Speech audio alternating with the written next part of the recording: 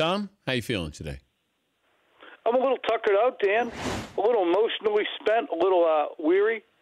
Spent a lot of time banging the drum, 19-0. Here they come. Look out. History on the way. Yep.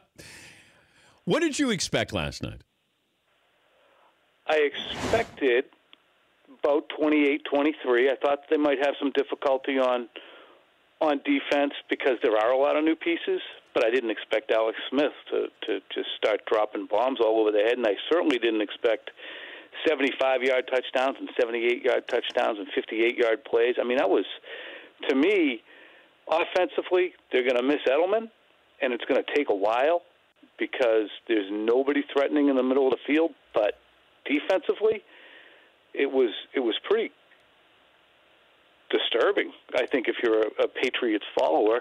And what was interesting was after the game, how many of the players, Nate Solder and Tom Brady, and Duron Harmon among them, just immediately started talking about effort, energy, and intensity, and the fact that they didn't have any. I'm also watching, and they put no pressure on Alex Smith. And Alex Smith, it felt like they were saying, hey, now let's open it up a little bit. You got weapons. Go out there and have fun. You don't put pressure on him. You did improve your secondary there, but you have nobody to rush the passer. That was the one thing that was the glaring weakness, or and maybe the thing that I don't know if it can be fixed with this team, and this might be what they have the rest of the year. What stood out where you go, okay, that can be fixed, or that can't be fixed? The communication. On defense, that can be fixed.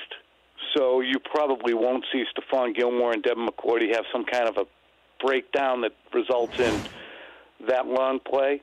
But the idea, I think, that they had was we're going to rush 3, we're going to rush 4, we're going to try and keep him hemmed in, and we're not going to try and send extra pressure. We'll be able to beat him with coverage. But what was interesting, and Travis Kelce said this when he came into the locker room, he said it was disrespectful. They didn't respect Alex's arm, and they didn't respect our running game with the personnel they put out there. So all those defensive backs on the field, Kansas City really just tried to exploit matchups, I think, with the skinnier guys that they had up there, because not only do they have a whole crap load of defensive backs, they also had some skinny guys up front.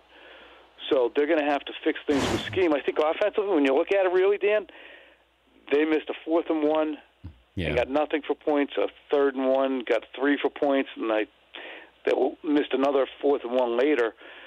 That, I think, is what Brady was talking about when he said the energy level and urgency level and competitiveness were all lacking. So I don't think it's as bad as it looks, but the Edelman absence, and now Amendola being down and Hightower being down and Malcolm Mitchell going to IR, it's going to be one of those long slogs until after Columbus Day.